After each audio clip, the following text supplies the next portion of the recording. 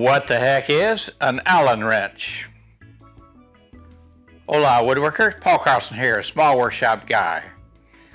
Allen wrenches, they're also known as hex keys, H-E-X keys. Comes from the word hexagon because they're in the shape of an hexagon on the end of them, and that fits into a socket that's of the same shape.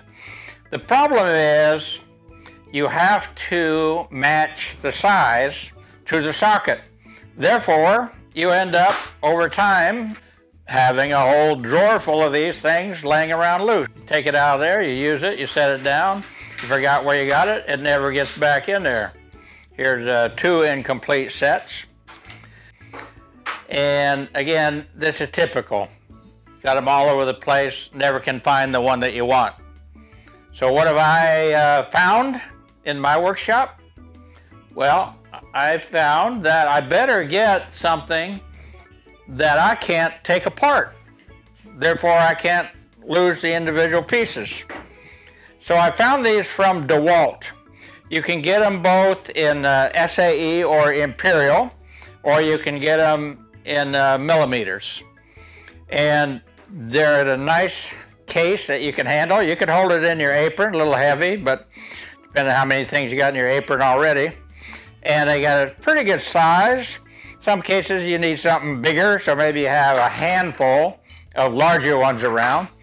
But there are 8 different ones in here, 3 bigger ones on this side, and then 5 smaller ones on this side. And frankly, I hardly ever find a situation where something out of one of these 2 sets will not work for what I'm trying to do. Again, they're slightly different sizes because they're in thousandths of an inch and in millimeters. Anyway, I like that. I like it because I don't lose them. And so I just put all the rest of these in a sack somewhere and forget about them. Somebody will get rid of them when the old coot dies.